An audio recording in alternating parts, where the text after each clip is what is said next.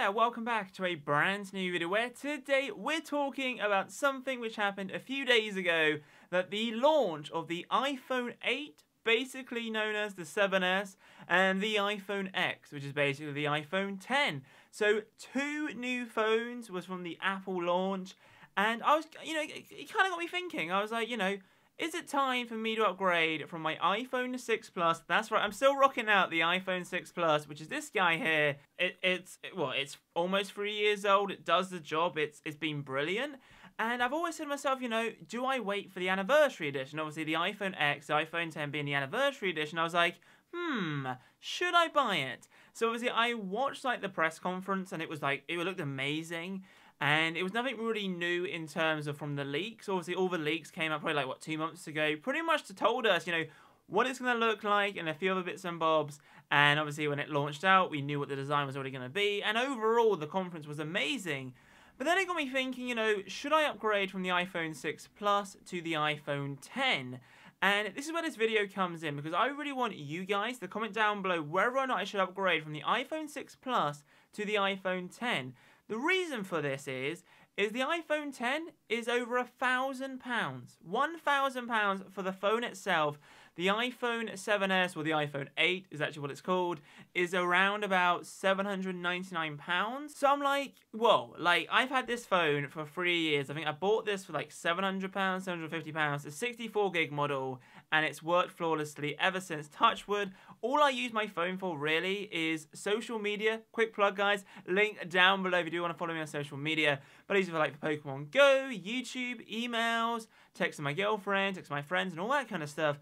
So, it really got me thinking, should I spend £1,000 on a phone? So this is where you guys have to come in, and what we're going to do is we're definitely going to, go onto the Apple website, compare the specs from the iPhone 8, also known as the iPhone 7S, versus the iPhone 10, and whether or not it's worth it or not, because I don't know, I asked my friends, and I asked my girlfriend, should I upgrade to the iPhone 10?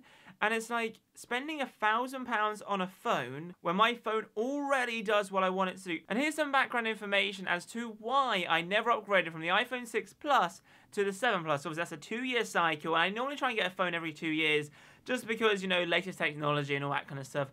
But originally, I had the iPhone 4, the iPhone 4S, and then the iPhone 6 Plus.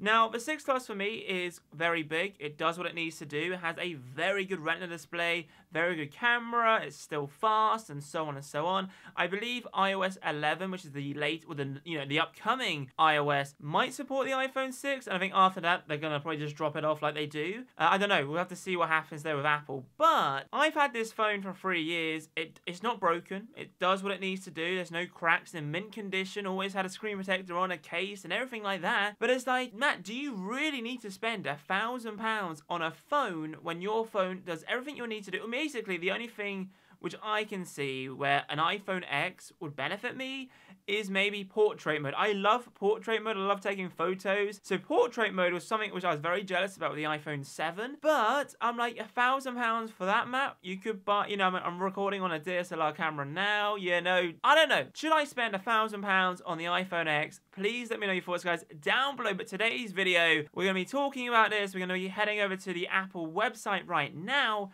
and pretty much compare the two phones and have a brief discussion whether or not I should upgrade from the iPhone 6 Plus to the iPhone 8 or the iPhone 10. But yes, if you do enjoy today's video, then be sure to hit a massive thumbs up. Subscribe if you're new. Comment down below your thoughts regarding this. It's definitely crazy. Any of you out there pre-ordering the iPhone X when it comes out in the next few weeks or so, it's gonna be crazy. £1,000 for a phone, I don't know, £700 for a phone, okay, fair enough. £1,000 for a phone is when you sort of think that's 4 digits. Is it worth it? I don't know. This is where I want you guys to comment down below. But anyway, let's head over to the Apple website and see what's on offer. Well, hello there, welcome to the different camera angle. We're now on my desktop, and we're about to basically head over to the Apple website. I have 3 tabs open. I got the iPhone tab, which we can pretty much compare all the iPhones over here. We then have a second tab for the iPhone 8, and we also have a final tab for the iPhone X, also known as the iPhone 10. It's very confusing now. It's like iPhone 8 is basically the iPhone 7S, and it's called the iPhone 8. And then obviously the iPhone X is basically the iPhone 10, because obviously X in the Roman numerals is 10. So if you head over to the iPhone section on the Apple UK website, it's like, welcome, iPhone X, say hello to the future. And you can obviously pre-order on the 27th of October. And as of today's date, it is the 17th of September. So when this video does go live, I do have, we're saying way over a month to read your comments, whether or not you guys can persuade me to buy the iPhone X, or I should wait maybe for later on in the year for a cheaper price. I don't know, because if you pre-order on the 27th of October, it's available on the 3rd of November, which, yeah, I guess is pretty cool. Whereas if you look at the iPhone 8, I believe the iPhone 8, the pre-order date was already a few days ago, and I think we can now select that later on, but we'll see. But anyway, this is the iPhone X. Let's go to compare a few models. So we can compare the iPhone X, which is obviously one phone. Basically, if I were to buy a new phone, it would definitely be the iPhone X. The iPhone 8 Plus, the iPhone 8, 8 Plus, I like the size of it. What else should we compare it against? The 7 Plus? Yes, we're doing iPhone X, iPhone 8, iPhone 7 Plus. My phone here, basically being the iPhone 6 Plus, it's pretty much the same. Look, it's like if you look at the iPhone 7 Plus and the iPhone 8 Plus and compare it to my phone here, I'll try to get in frame for you, it looks exactly the same. It is the same. That's why I didn't really upgrade from the iPhone 6 to the iPhone 7. The iPhone 7, yes, it has a new camera on the back. My camera is similar, but obviously it's, this one had portrait mode, which obviously I was very jealous of. But anyway, let's go and see what we have. So obviously iPhone X on the left, iPhone 8 Plus, and then iPhone 7 on the right. So that's your left to right. So the Retina screen, so obviously being the iPhone 8 and iPhone 7, same screen. The iPhone X, which is pretty crazy, Super. So Super Retina is what they're calling it. It's saying it's one of the best screens you will ever see or you can buy currently. And pretty much it's just there's more pixels. It's basically Super Retina, which is honestly cool. Like Super Retina, what a name. It's crazy. Anyway, so it's 5.8 inches. Reason why is even though this phone is smaller than this phone, there's not as much like embezzle. So therefore, the only embezzle you really have is this bit here. And obviously, there's no home button anymore. So that's why you get... for me, that would be like a big game changer where you go from a phone this size to a phone in between the 6 and the 6 Plus. So like in the middle. And coming from a big phone to a smaller phone, that might benefit me. But I don't know. I wish they made a bigger version. Maybe one day, who knows. But anyway, the camera, all 12 megapixels, wide angle. The iPhone X obviously has Face ID, which is really cool. Touch ID for the 8 Plus and 7 Plus. The chips, so the iPhone 8 Plus and the iPhone 10 are basically have the same performance, but they just have a few different features. And obviously the iPhone 7 and obviously the iPhone 6, that's got the A10 chip. I think the iPhone 6 has like the A9 chip. I guess the good thing about these two phones, wireless charging capacity. So my phone has 64 gig. I think for the 7 they scrapped that. It was either 32 or 128. On the iPhone 8 Plus and the iPhone X, we have 64 and 256, and the iPhone 8 Plus is 64 and 256. So the screen size, so the iPhone X, Super Retina.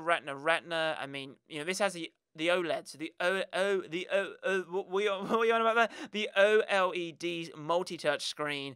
But obviously it's an LCD screen, and the reason why they're calling it Super is because it's HDR display, which even though you can take HDR photos, you can see a bit of a difference, but having a HDR display all the time is pretty incredible.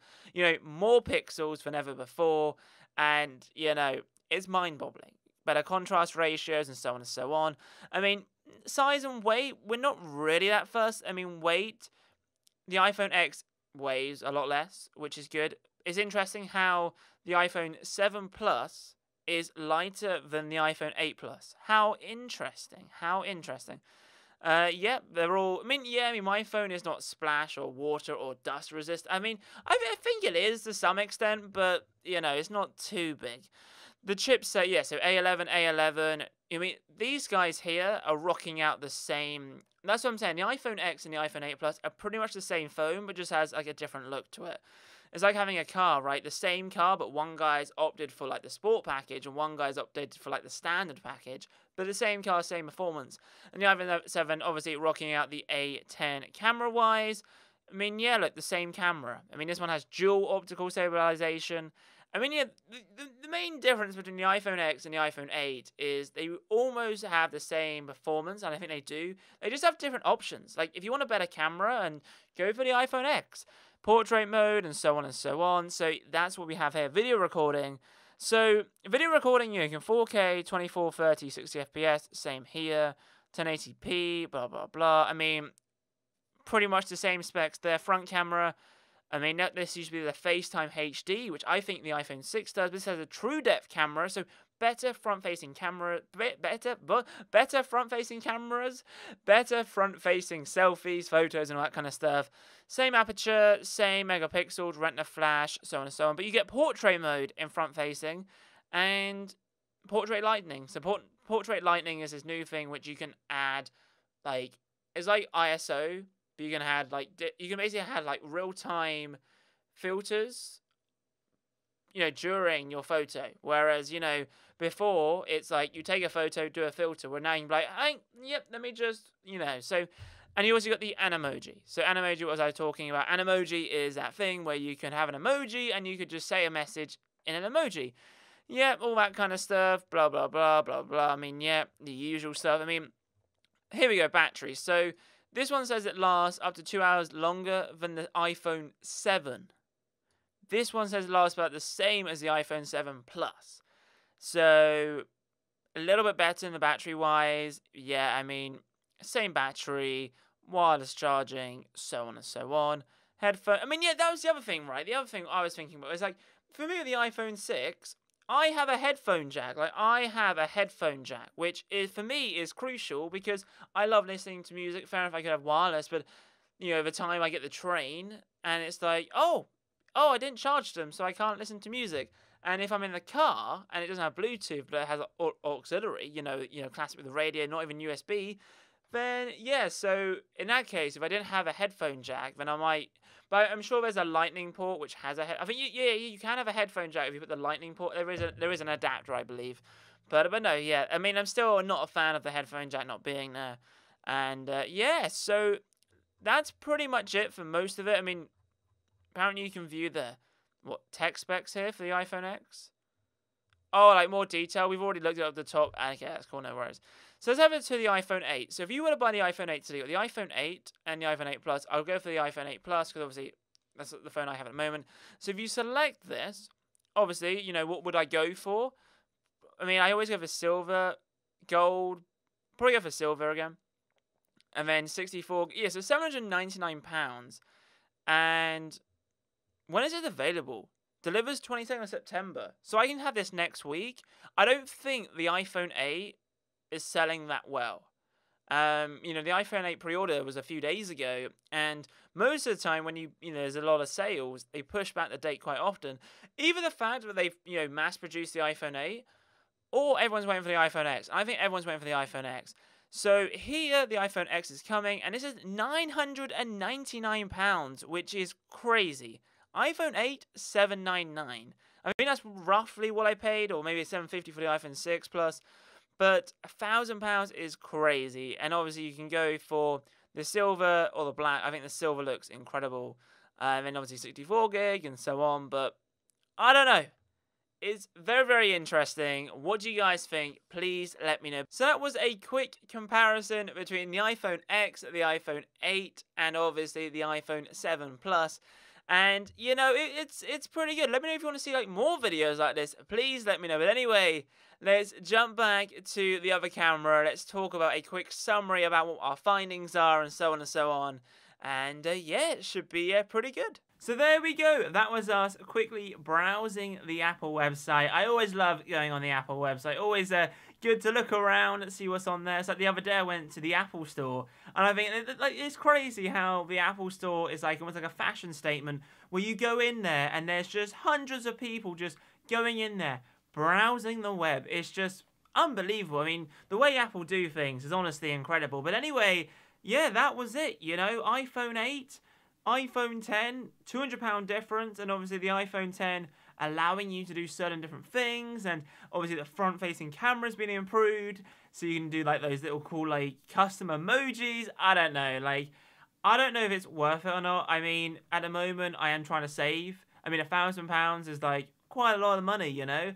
So I think I'm gonna maybe, because when this video goes live, which is pretty much today, which is the 17th of September, the pre-order time for the iPhone X comes out in October. So I do have a few weeks to decide, but I might miss this one until my phone actually breaks. I think once my phone does break, then fair enough, I need a new phone. But at the moment, like I said, I use it for social media, Pokemon, YouTube, emails, texting my friends, and at the moment, it does the trick. So I think at the moment, I might pass, but like I said, this video is for you guys to comment down below on whether or not I should or not. It's going to be interesting. I'm excited to read your comments and to reply to a bunch of you guys. But anyway, thank you guys for watching. If you have enjoyed today's video, then be sure to leave a massive thumbs up. Subscribe if you're new. Comment down below your thoughts regarding the iPhone X. Are you buying the iPhone X, the iPhone 10? It's crazy. Everyone's like, Matt, where's the iPhone 9? Well, I don't know. They've just said, like, where's the iPhone 7S? I mean, they just said the iPhone 8 it's better, but yeah, it's crazy time, and I don't know. It's I do really want to get a new phone, but when I'm saving, I mean, £1,000 is a lot of money for a phone, which my current phone does everything I need it to do. So anyway, thank you guys for watching. Have a wonderful day, and I'm seeing you guys in my next video. Adios, chaps. Boom. And her is not in her. She's a diamond.